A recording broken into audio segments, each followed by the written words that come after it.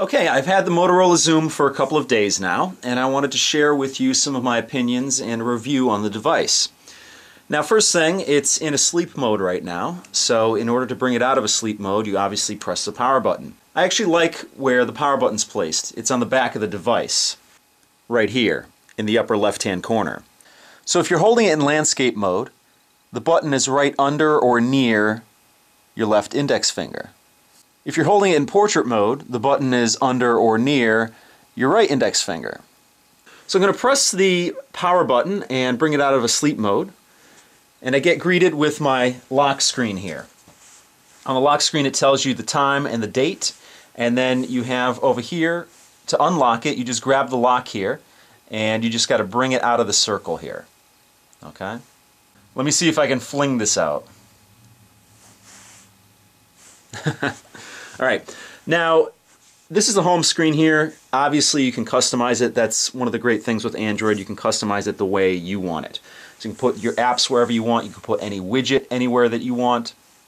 And you have 5 home screens here. Now, as with anything, the device has strong points and weak points. We're going to cover some of the weak points right off the bat here and get them out of the way.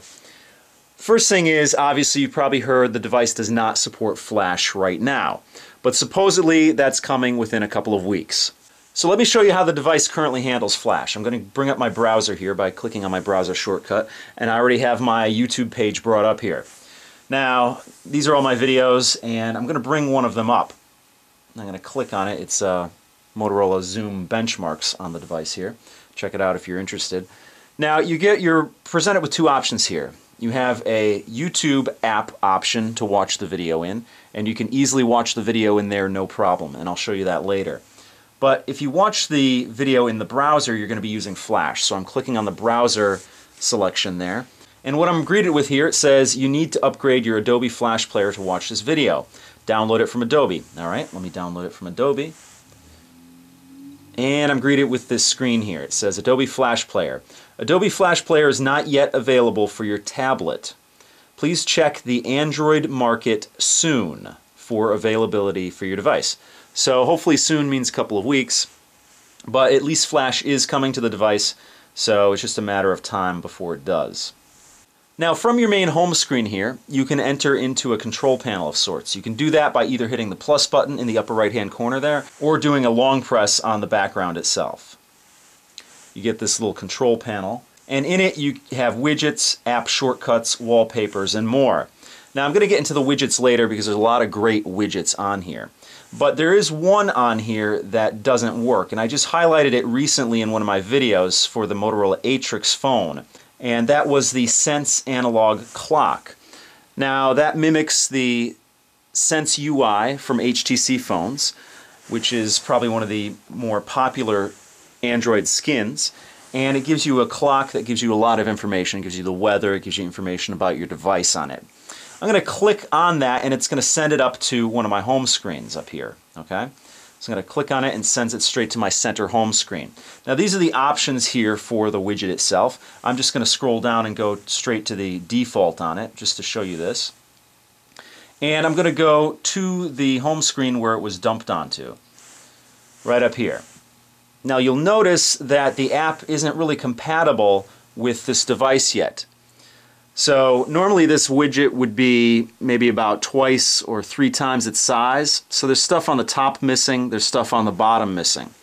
So it's really not compatible yet.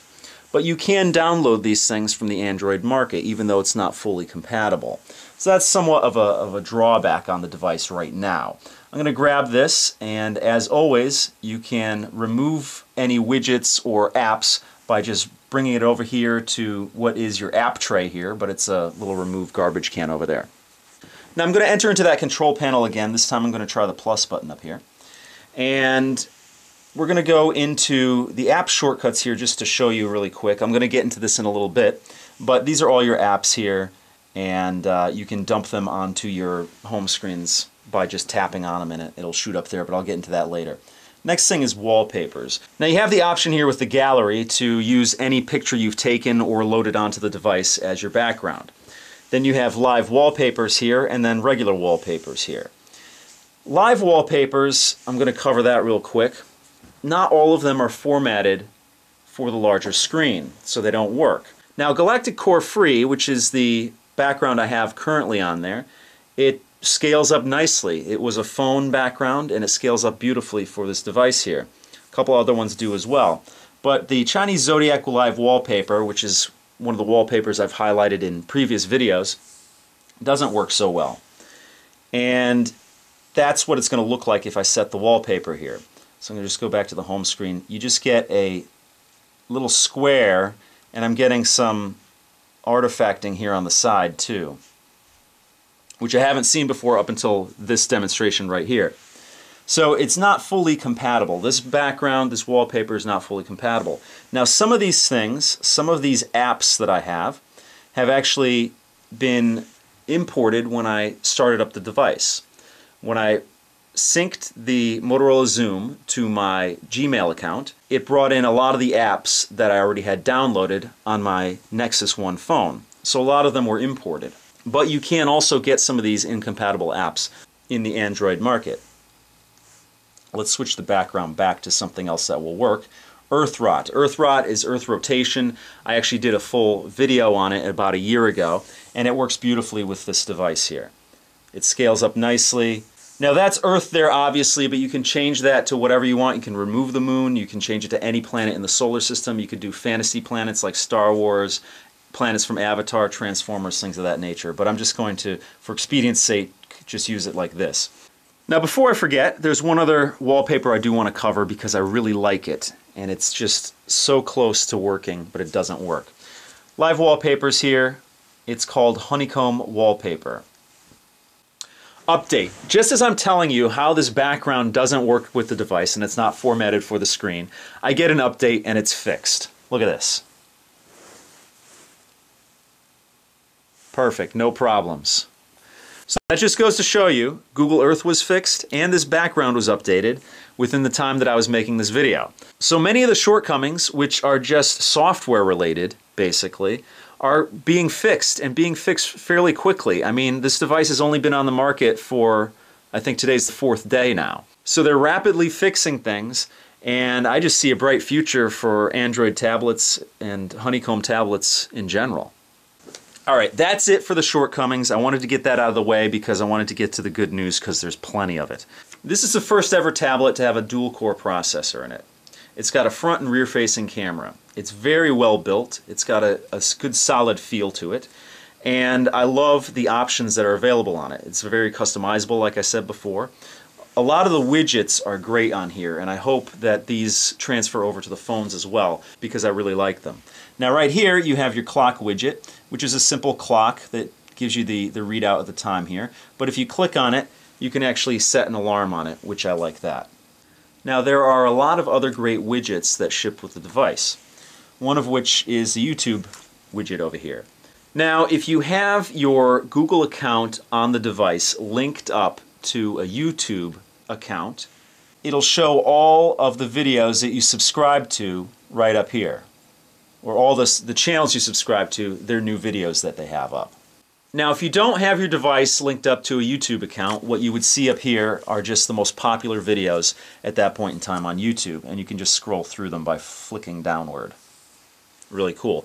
Another widget that's really similar to that is the book widget right up here. It shows you all the books that you have on the device, and you can just scroll through them to choose which one you want. Now that's really cool, that way you don't actually have to get into the book app on the device to jump to a book that you want. So it kind of takes a step out of the process and makes things quicker.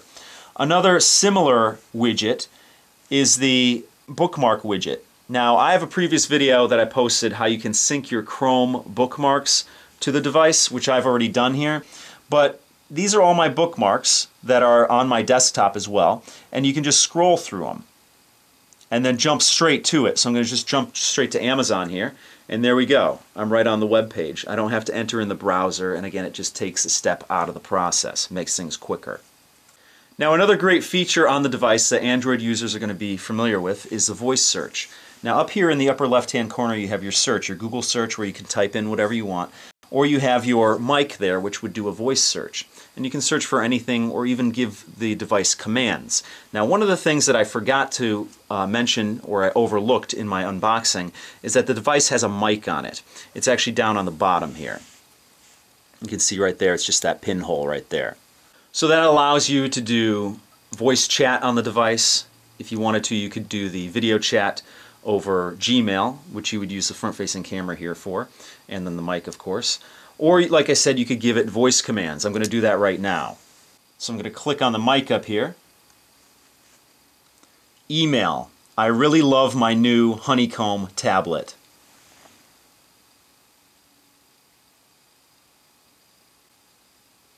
So what it did is it brought up an email to the email address that's linked to the tablet, and in the body of the text here, or in the body of the email, it shows, I really love my new Honeycomb tablet.